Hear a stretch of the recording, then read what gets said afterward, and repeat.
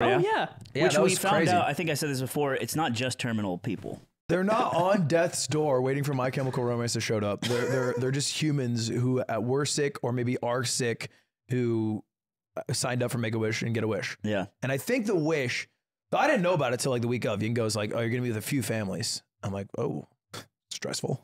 You know, I don't know how to make sure it's a worthwhile experience. You got it. And so then we're driving up to the place, and I just came from a panel, and Ian was like, yeah, a couple families dropped, so it's just 2 now. I'm like, they dropped? I don't like that. I was like, what do you mean they dropped? Why did they drop? I realized as I'm walking, this is not for me.